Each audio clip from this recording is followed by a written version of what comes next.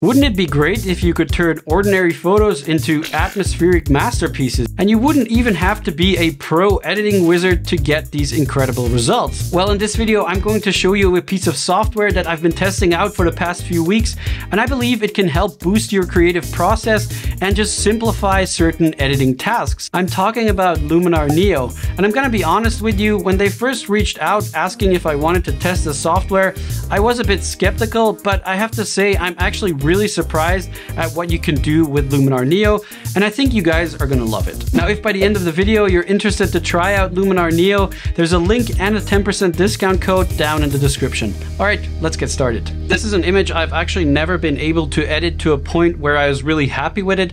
However, I know that there's something here because the scene was actually really stunning when I was there.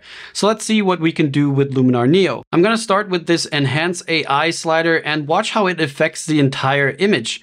It basically improves the detail, the color, the contrast, and the depth all in one slider, but without being too much, and I really think that this is quite impressive. You can see there's also a sky enhancer, and I'll show you what that does in another image. But first, let's go to this landscape tool here, and I'll increase the dehaze slider, which adds a bit more contrast and of course reduces the haze a bit as well. And now see what this golden hour slider does. Look at how it produces such a realistic, beautiful, warm glow. And let me just show you the difference if we would, for example, try and achieve the same thing by adjusting the temperature in the white balance settings. So here in the develop tool, there are all the standard adjustment sliders, and under color, we can adjust the white balance. So if I increase the temperature, you can tell the result is not as pleasing as what that golden hour slider was doing. All right, so let's go back to the landscape tool because there is also this foliage enhancer. So if I move that slider up, it's basically increasing the luminance and the saturation of the foliage. And if I open the advanced settings here, I can even change the hue of that foliage.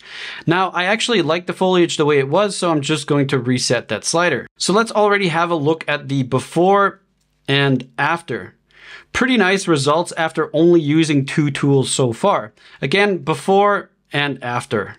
Let's scroll down to the creative tools here, and I'll show you some of these AI tools in a second, but before that, let's add some mood to this image. So here in the mood tool, you can find a bunch of different LUTs that will instantly give your image a certain look. So they're kind of like color grading presets. And I'm gonna go with this Anaheim here. And then I can just adjust the amount I want this LUT to be applied to my image, and I can also change the contrast and the saturation. Another thing that I think will look good on a forest image like this is this glow tool. You can see as I move the slider up, it creates this really beautiful softness to the highlights. Now there are a few options to choose from here. This one is soft focus, but there's also glow, Orton effect, and Orton effect soft. And different options will of course work better for different images, but I think here soft focus looks the nicest. All right, the last thing I'm going to show you for this particular image is maybe a bit too much for some of you, and I think you have to use it with good taste and not overdo it, but it's this sun rays tool here. And let's just increase the amount a bit so you can see what it does. And if I hit place sun center, I can move the sun wherever I want in my image, and look at how it detects the tree, the branches, and all the leaves. Isn't that crazy? Now you also have all these options here to adjust the sun and the sun rays, and you can also adjust the warmth of the sun center and the rays. And I'm sure that this is not for everyone, you know, this type of photo manipulation, but I think it does an incredible job at it. Let's have a look at the before and after, before and after. I don't know about you, but I think this is pretty crazy stuff already. Okay, before I show you some really wild things that we can do with Luminar Neo, let's first have a look at a super useful tool that honestly blew my mind a little bit. In this photo of my girlfriend and I, you can tell that the light is a little bit off.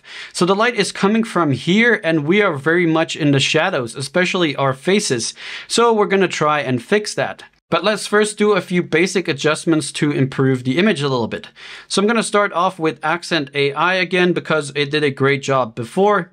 And I'll just increase this enhanced sky slider as well. You can see how it brings out a bit more detail in the sky, and I think this is something that will work well for sunset skies or maybe like cloudy, moody skies. Okay, as you can tell now, my sensor wasn't very clean and there are quite a few dust spots here. But Luminar Neo has a pretty handy function to fix this. I'm gonna go to the erase tool, and there's a button here that says remove dust spots. And when I click it, Luminar Neo is actually going to detect where all the dust spots are and then remove them automatically, which I think is a huge time saver. I mean, just imagine you have hundreds of photos from a shoot and you have dust spots on all of them and you'd have to start cloning them out all manually. But more importantly, look at what a good job it does. I also want to remove this funny guy here in the shot. So still in the erase tool, I'm going to brush over him and then hit erase. And you can see it kind of messed up a little bit here, but that's not a problem. I'm just going to brush over that area again and then hit restore, and it will bring back that part of the image. So now let's try and sort out this lighting situation. The way I would normally do this would be by increasing the shadows and perhaps increasing the overall exposure a bit as well. But you can see how that affects the entire image and just makes it look a little bit flat. So I'll just reset these and have a look at this right here. Luminar Neo has this Relight AI tool. And look closely at what happens to the light in the image as I move this slider. Look at how accurately the light is actually wrapping around us here. Now this is at a pretty extreme level just to make sure that you guys can see it.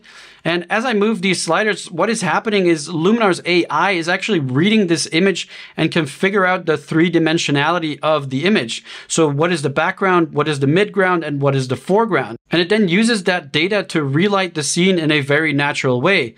And I don't know about you guys, but I think that's really quite impressive. Let me just show you a before and after with the Relight tool. So this is the Relight tool off and on, off and on. And then a before and after of the entire edit, before and after. So like I said, for this next image, we're going to see just how far we can go with these Luminar Neo tools. And I mentioned that things might get a little bit wild, so a warning for any purists out there. So this was shot in the middle of the day on a volcano in Mexico, and as you can tell, not the best conditions for an epic photo. So let's try and make it epic. I'm going to start off again with Accent AI. You can probably tell I really like this tool.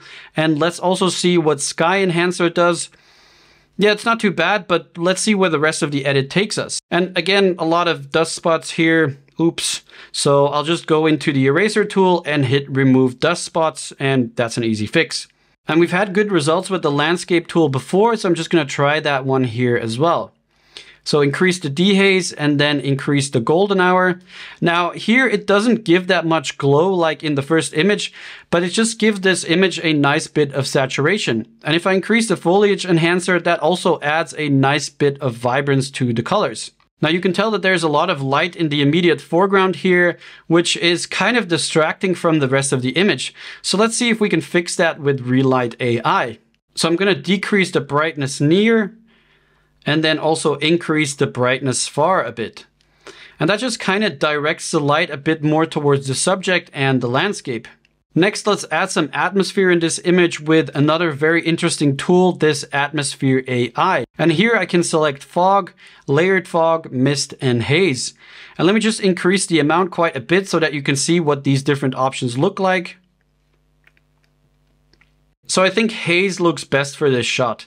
And with the depth slider, I can determine where in the scene it applies this haze. And the cool thing about this is that, again, Luminar's AI is actually creating like a 3D map of this image and then figures out the depth of the image and where all the objects are. It then does a really good job at creating a very realistic looking fog or haze. The thing is though, again, you don't really want to overdo these types of effects because then of course it will look very unnatural. So I'm going to reduce the amount a bit and then also reduce the lightness a bit. All right, let's add a quick look to this shot in the mood tool. So I'm going to have a look at the creative LUTs here.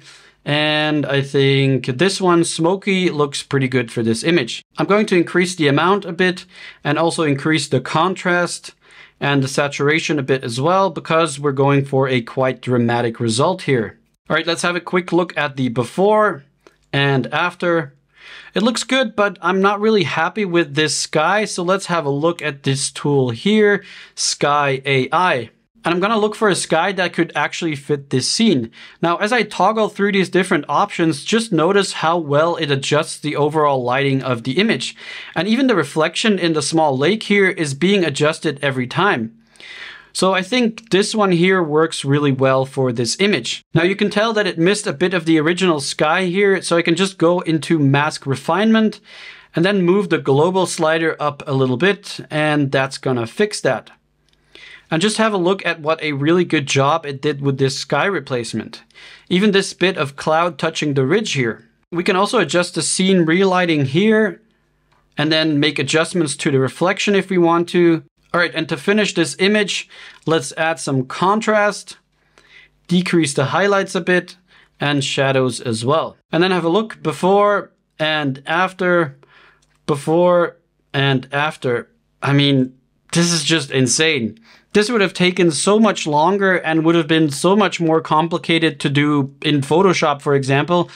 And here you can do this stuff with just a few sliders. So I think Luminar Neo is a fantastic piece of software, especially for anyone who is new to photo editing, or for beginners or hobbyists who maybe don't want to spend that much time editing or don't want to go through the process of learning a more complicated software. Because this just makes things so much easier and it's just a lot of fun. Besides that, with all these AI features, it doesn't matter what kind of photography you're doing. You know, if you like portrait photography, if you shoot weddings, if you're a landscape photographer, there's something there for everyone. But even if you're more experienced or a professional, I think many of these Luminar Neo tools are great to incorporate in your Photoshop or Lightroom workflow. And that's most likely how I will use Luminar Neo, just to simplify certain tedious tasks that just take longer in other software. Now, if you want to start playing around with Luminar Neo and see what it can do for your images, definitely check out the link in the description and use the discount code STAN10 to get 10% off an annual subscription. Alright, that's it for me. I hope you learned something new in this video. Thanks a lot for watching and I'll see you in the next one. Bye!